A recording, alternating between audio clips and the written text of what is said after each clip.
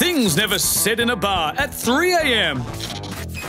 What I do for a living is actually pretty lame, so I'd rather not mention it.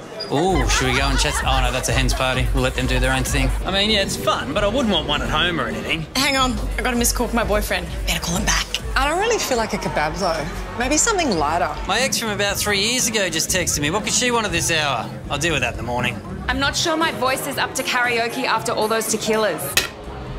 Okay, so I'm obviously pretty bad at pool, but 5 years ago, I was even worse. You guys go without me. I feel like even watching someone strip off their clothes is cheating. Barkeep, can you pass me those cleaning products? I just threw up in the bathroom.